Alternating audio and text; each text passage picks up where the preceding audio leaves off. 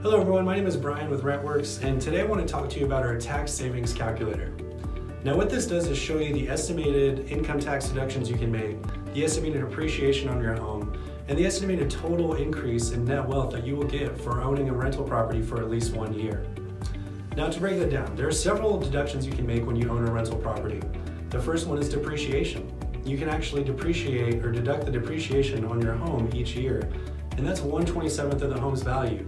And I did say home, not including the land that it's on. So let's say your home is worth $270,000. You can actually make a $10,000 tax deduction at the end of the year. The other thing you can deduct are property management costs. You can deduct our fees. You can deduct any maintenance you do on the property. You can deduct your homeowner's insurance. All of these deductions can really add up quickly and turn into a huge return at the end of the year. Now, in addition to that, you also have to consider appreciation. Each year, real estate prices typically go up. Nationally, they go up by about 3.5% each year.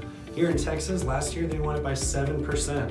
So let's imagine an average $200,000 home here in Texas. If it's worth $200,000 this year, good chances next year it's going to be worth $214,000. And that's just if we're going by a 7% increase, which we saw last year on average. So each year that you hold onto that home, it's increasing in value each year. So think about that when you're deciding whether to rent or sell. Use this tax calculator that we have below on this page. And if you have any questions, give us a call at 210-497-8686 or visit us online at rentwerx.com.